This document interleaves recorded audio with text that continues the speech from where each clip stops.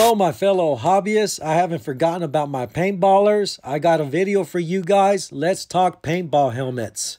We are looking at the Warrior Tactical Helmet, which I got through A&Scare. No, I'm not sponsored because up until this point, I only have 22 subscribers, but it comes in black, tan, and olive green like the one I have here.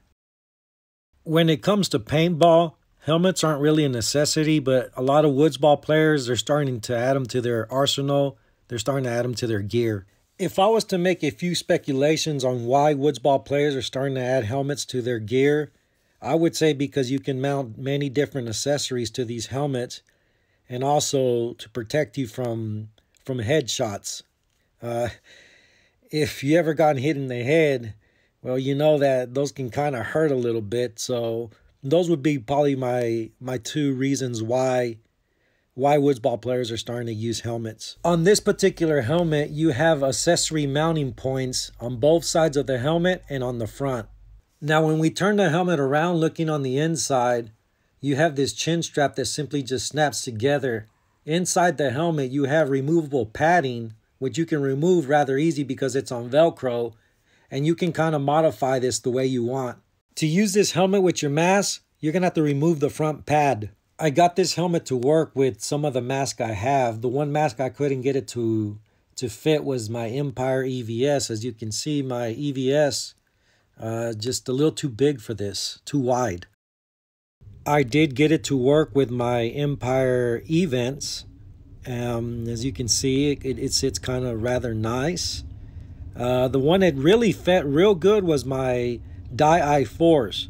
And I think this helmet's going to work the best with the Dye Force because they have such a thin profile. I'm going to do a little modeling for you guys. As you can see, I'm wearing it here with my Events. It fits rather nice. Now, there is a gap on top, as you can see. But I think if you kind of modify it, adjust maybe the padding inside, I think you can get it to work and sit rather well. Here's what it looks like with the Dye i3s, I believe. Correct me if I'm wrong. This is one of the older Dye masks. But as you can see, it sits rather well. It sits rather flush. To my surprise, I even got it to work with the Sly Prophet. As you can see, it sits rather nice. It sits rather flush. It's a little bit uncomfortable. But I think if you move the padding around a little bit, you can make it sit better and be a little bit more comfortable. But again, the one mask that it fits perfectly with is the Dye Force. Maybe it's because of the thin profile, but I mean, as you can see, it just sits so perfect. It fits perfectly. This is comfortable. Looking at this, it just looks like it goes together. You can make it work with the other masks like I just demonstrated to you, but in my opinion, the Dye Force, it looks a whole lot better with this mask. As I mentioned before, it just looks like it goes together. The only thing I had to remove so I can make it work was remove that front pad.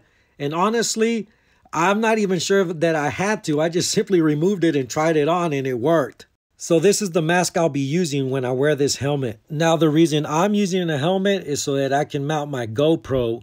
To mount your GoPro, you're going to need this GoPro adapter for it. I thought the basic GoPro clips mount to that, but I was wrong. You actually do need that adapter. Overall, it's a good looking helmet. It didn't come with any accessories, just the mounting points that are on the helmet. And I can't wait to try it out.